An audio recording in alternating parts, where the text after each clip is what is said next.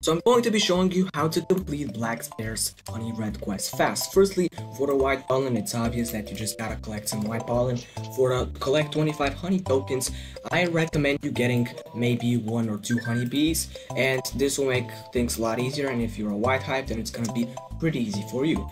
Another way is to kill the mobs. So when you kill mobs, they normally drop honey tokens, maybe 5 to, like, maybe the max is 5.